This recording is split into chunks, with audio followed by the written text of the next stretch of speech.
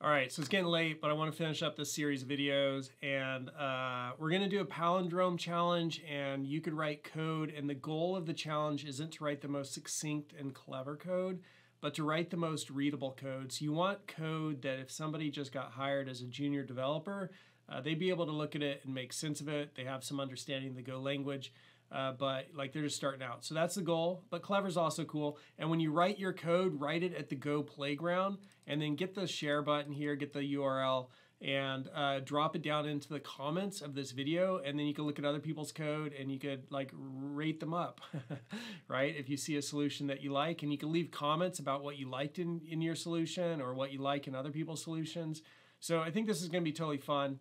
And this is the completion of a series of videos here. This is a playlist where we learned how computers work and how numeral systems work, and we learned how to measure bits and do bitwise operations and bit shifting and to use iota. And then we learned about text and ASCII and Unicode and UTF-8. And so if you want to see that whole playlist and build your skills up to this video, you could go click on a link down in the description to get to that playlist. And all of the code for this is in this repo. If you go to GitHub, goes to 11, learn to code Go version 3.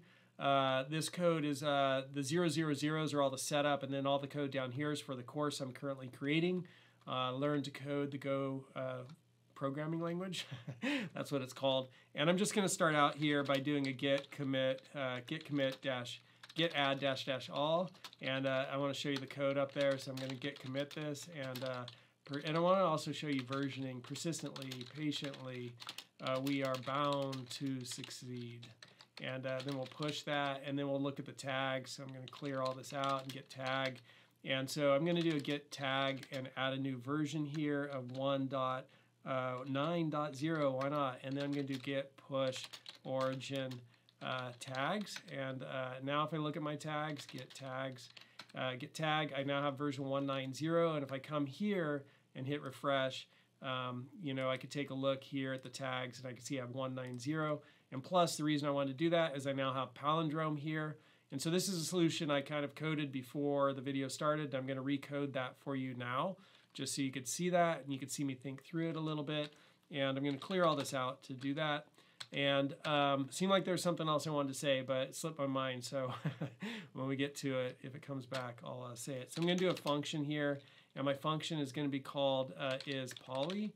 And it's going to take in a string, and it's going to return a bool. And then in this function, I want to know how many characters, because a palindrome is like this, like mom and top spot. So I want to know how many runes, how many characters are in each one. So I'm going to do rune right here as my first thing, is going to be colon equal. And then that's going to be a UTF-8. And it's going to be rune count in string. And I'm going to count the string that gets passed in. So I'll get my rune count. And then I'm going to do half of my rune count. And so that's going to be equal to r divided by 2. And then I'm going to do a for loop. And so it's going to be starting from 0, the first position. And it'll go all the way to my condition will be so long as I is less than mid, right? I is less than or equal to mid. We'll do that. And if it's less than or equal to mid, I think I'm just going to do less than mid. That's what I want. And then I plus plus. Maybe I'll adjust that, but I think that's what I want. And then in here, I'm going to check, right? So I got to check to see if, and basically what I want to do is, you know, for each position here, so when I'm at position 0, I want to check that one right there, and then I want to see if it's equal to the last one. I want to see if this one here is equal to the last one there. And then I want to see if this one here is equal to that one there. And then I want to see if this one here is equal to that one there. And then I'm not interested about checking the middle if there's a middle. And so to do that, I'm going to do an if condition, and I'm going to say if, and I'm going to have s, and then the first position, right? So 0, so that'll be the first position in each of those. If that is not equal to, and then I just have to find the last position, and the last position is going to be equal to my number of runes. So how many runes do I have? So here I have, you know, 3, 6, 7 runes. So it'll be the number of runes, and it'll be minus I, right? So, and then I also have to just minus 1.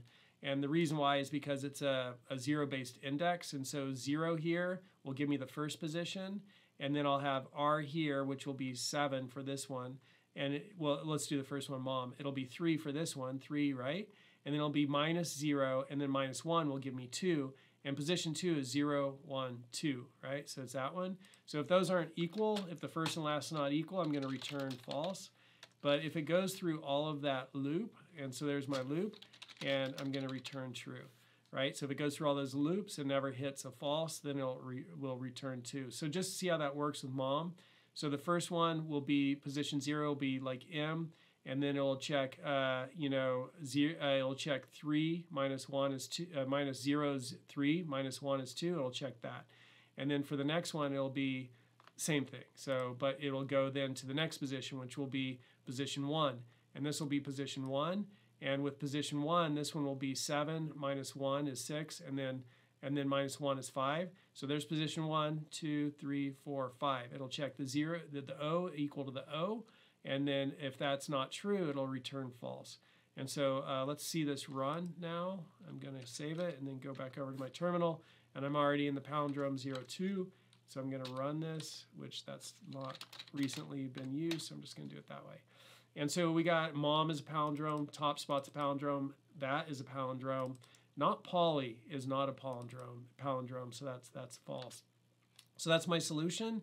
It's not the most concise. I've seen definitely more concise ones, but I kind of like it. I kind of like, okay, here's my this, here's that. And so that's my solution for the palindrome. I'm interested in seeing your solution. Go to the Golang playground, code it up, get the link, share it down below in the description, and put your thoughts into the comments too. If you like this video and this playlist, make sure you hit that like button, and also leave a comment down below. I love hearing from students. It motivates me to make these videos. And if you want to see more videos on the Go programming language, hit subscribe. And if you want to take my entire course on learning to code with Go, you could get to it down here at the bottom of that repo at mcleods.com. You could get to my Learn to Code Go version 3, and that is a great class because it teaches you everything in sequential order from the very beginning and builds your skills up. So by the time you get to the end of the course, you understand and know what you're doing. All right, so that's my solution for this palindrome challenge. See you next time.